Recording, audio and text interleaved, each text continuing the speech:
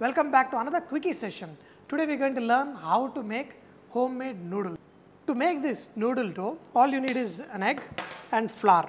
You don't even need to add salt because when we boil the noodles, that's when we are going to add salt. So just take one egg. We are not going to add any water, so just add flour. Without adding any water in this, just with the help of the eggs, you just knead this dough into a very tight dough. The dough is all ready. We are going to cover it and we are going to roll it after around 10 to 15 minutes. We are going to roll this dough into very thin sheet and then I am going to show you how we are going to cut noodles out of it. I had a better rolling pins in my life, but today I am going to, after you roll it thin, just apply a little bit flour and you can make it into roundels, or I'll just fold like this. If you roll it, it's much more easier. And then, all you do is just start cutting them into thin noodles, okay?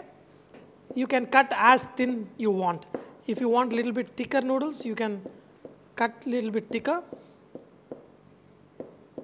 These are the thin noodles, and here you got thicker noodles. Whatever thickness you want, you can cut them. Now you can see you can make your noodles thin or thick. But remember one thing, once you make this homemade noodles, you will never be able to eat store-bought because these ones made fresh at home are much more tastier than any store-bought noodles. Just bring the water to boil and add the noodles what you have. A lot of people add oil while they are boiling this noodles. You add oil only if you are going to cool down the noodles and keep in the refrigerator for later use. If you are going to make the noodles right away, you don't need to add oil. Add some salt in this, that should be good enough. These noodles will not take long time because these are freshly made. The store-bought noodles may take little longer time. This should be good enough.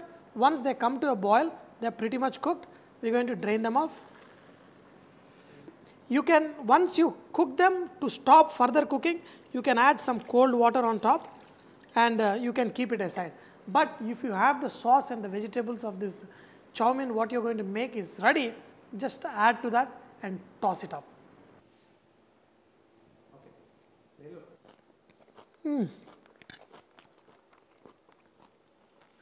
Bless the Chinese who found this noodles. Today, in the market, you can get various kinds of noodles. The noodles what we have made today, they are kind of fresh egg noodles. But you can also buy store-bought egg noodles, and also you can buy eggless noodles, rice noodles, wheat flour noodles, buckwheat flour noodles, moong noodles. In the market, they are producing so many kinds of noodles that you can play around with. I hope you enjoyed today's session. In the next coming sessions, we will learn how to convert these noodles into various kinds of dishes. With that, I hope you enjoyed session, but do not forget, VahChef is all about inspiring others to cook. So please post your recipes and cooking tips so others can benefit from your great cooking. Thank you.